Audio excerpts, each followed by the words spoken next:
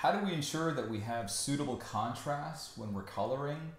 Because coloring in and of itself can be rather deceptive. Colors can look good to your eyes as you see them, but for someone who may suffer from partial color blindness or full-on color blindness, may not be able to see what you're looking at.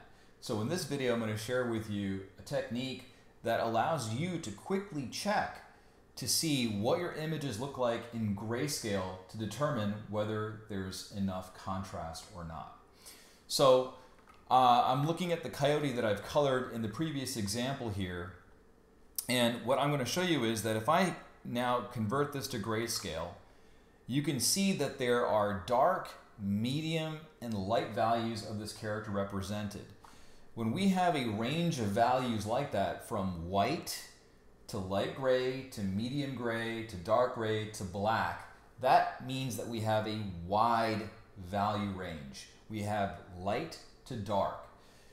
This is an example that shows a wide value range. We can see all of those colors represented.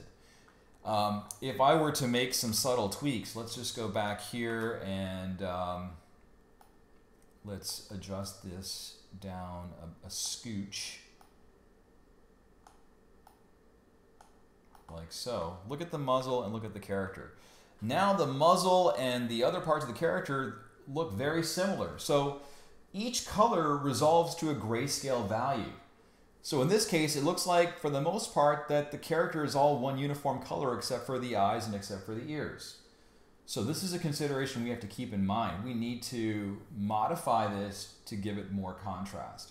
And the way we can do that is we can make this lighter and we can make it more saturated.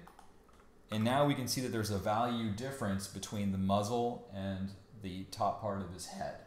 Now, how did I quickly switch this to grayscale and back? That's what I want to show you in this video. So in order to do that, if we go to View, Proof Setup, and we go to Custom.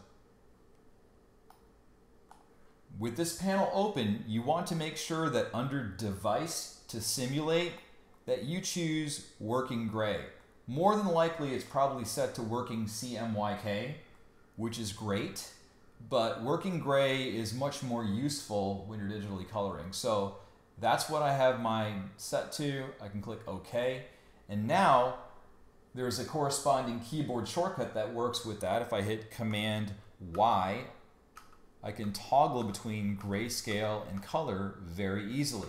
This allows me to check my colors to see if they resolve to values that have differentiation. It may not be so obvious to represent. Let me give you another example of this by just picking a color. Let's say that I pick this shade of red.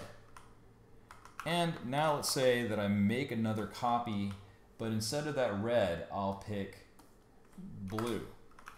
Well, those look like totally different colors. Let's see what they map to in grayscale. They look very close to one another.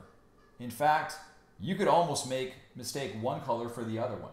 This is what I mean by being able to check your values, because red and blue look fine if you have the ability to see those colors, but someone who is partially or fully colorblind that can't differentiate red from blue will just think of it as one color.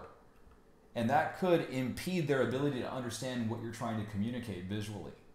So one way we can fix this is we can adjust the lightness of this blue. When we do that, or we could make the red darker, right? Now we can see that there's a difference in value. So the grayscale test is something that we'll continue to talk about as we start approaching more advanced coloring techniques, but I wanted you to be aware of it now when we're dealing with color flat so that you can put this into practice right away. That's all I have for this video. I'll see you in the next one.